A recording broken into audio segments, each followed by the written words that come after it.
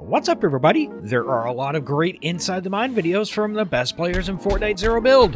And then there's me, the casual. Yeah, that's my mine, so what the heck is going through it when I'm playing solos? Well, besides don't die. Let me know in the comments if you enjoy this kind of thing, and let's get into it. Alrighty, so I typically roll with two favorite drop spots. One is Classy Quartz, especially that northwest corner, and funny thing is, we'll be there later. And then this spot here, between Rebel's Roost and the Vault, is my other favorite spot for marking NPC and the purple sniper. I think it's 400 gold, right? Yeah. It's got a couple chests there too. I'm sure many of you have landed here. I also like it because it gives me two options to move to. One downside is that it tends to be out of the first circle a lot. This time around, there was already some action at the Vault when I landed.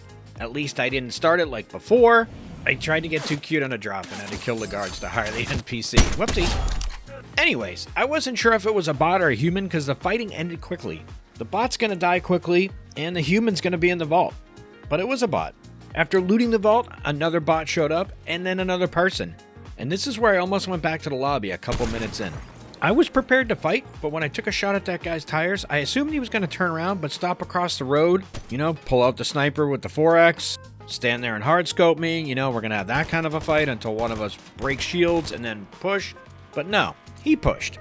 I tried to get show-offy with a close snipe, but missed.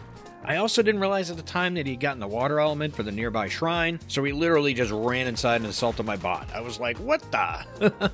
I just bought her. Are you serious, bro? So he's inside on the second floor. It's a bad situation to go into. I don't like breaching situations like that. It's very, very iffy. So I'm like, I'm out, but I wasn't giving up. And at least I had gotten most of the loot out of the vault, so he wasn't getting anything either. Alright, well, chat, we'll just go get the other one. How about that? Although I think the other one's going to be taken. Oh, no, okay. Which means I have the only one left, which is pretty nice. Things are, you know, they're looking up. We got a vehicle, we got the air element, but I knew my loot wasn't good enough for endgame.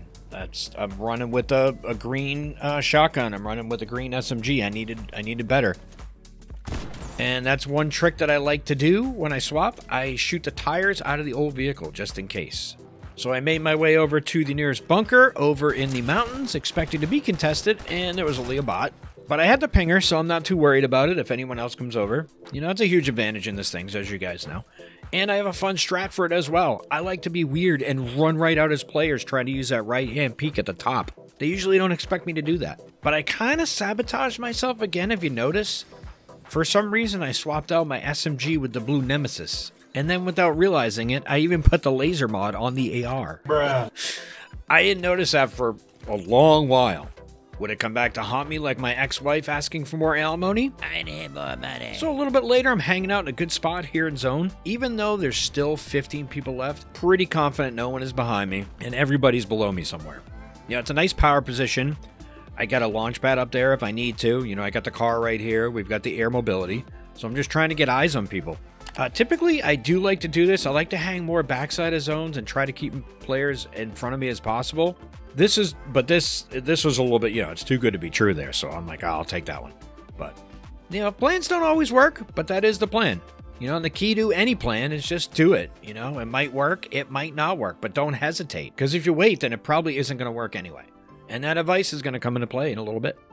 The funny thing is, though, the whole time I'm hanging up here scouting things out and waiting for the next zone, I'm thinking about that factory down there. I'm like, did I ever drop there? Have I ever been there before? Did I leave the iron on? So now zone is pulled to Classy in the bot lake, and Medallion guy is right behind me.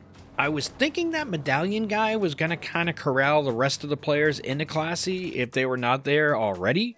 So I decide to hoof it around the lake to backside a zone and see where the next zone went. At this point, it's a 5-tick when it pulled tighter into Classy, and everybody looks like they're busy fighting each other or looking at each other. No one's really paying attention to what's going on my end over here.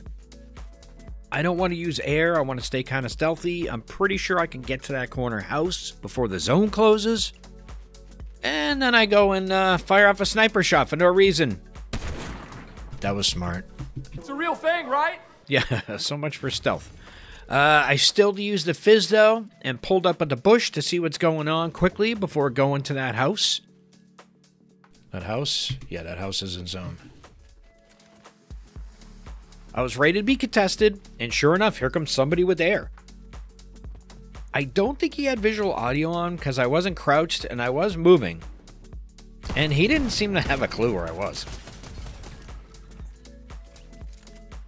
Nope, that's my spot, buddy. And it was at this point, too, where I realized I swapped out the Thunderburst. Where's mine? Oh, hey, what are you gonna do, you know? So, we're at last 3 players. They're at the big house fighting. I was very tempted to run over and try to finish the last players, especially since I still had the NPC. But I do have backside of zone. I got good cover. I got all good weapons. I'm like, you know what? I'll just take shots at these guys, whatever. Let's see what happens. And then one of the players trying to escape with their life zoomed over my way. Boom, that guy's done. Now we're down to 2, and both of them are still at the big house fighting, and then the zone pulls nearby me. I made sure I was reloaded while I decided early or late rotate. That's kind of a thing with me. I tend to forget to reload weapons, so I wanted to make sure I was good to go there. And it's a tough call on the rotate as well. You know, they're going to be fighting each other for sure, so where's this best spot for me to third party, you know? Do I get in ahead of them? Do I get in behind them? And then my gut's like, just go. You know, the heck with inside the mind. Now it's inside the gut. Where's zone? Back here?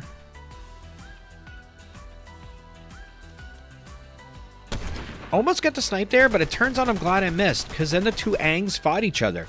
I think that would have been a 50-50 if I had hit that first guy and then the other Ang had come after me. So, I got a nice snipe right here, which I was pretty psyched about. Oh my god, dude. You gotta come to me, bruh. And if I waited to rotate, I would have ran right into those guys and been stuck down on the beach like the last guy. You know, now I have high ground, and then Ang is screwed. He's got to come to me, and it's 2v1. GG.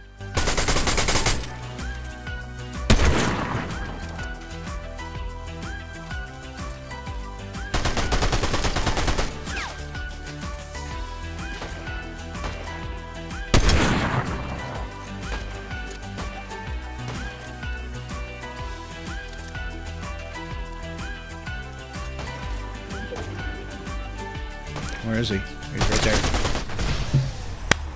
Let's go, baby. That's how you hold zone, baby.